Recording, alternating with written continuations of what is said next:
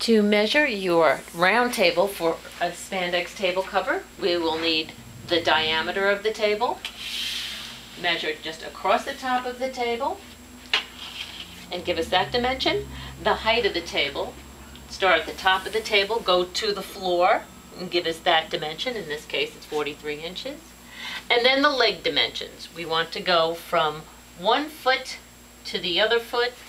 Just go from the center of the foot to the center of the foot on the short side, go around to the longer side, and then give us this dimension from one foot to the other foot on the longer side.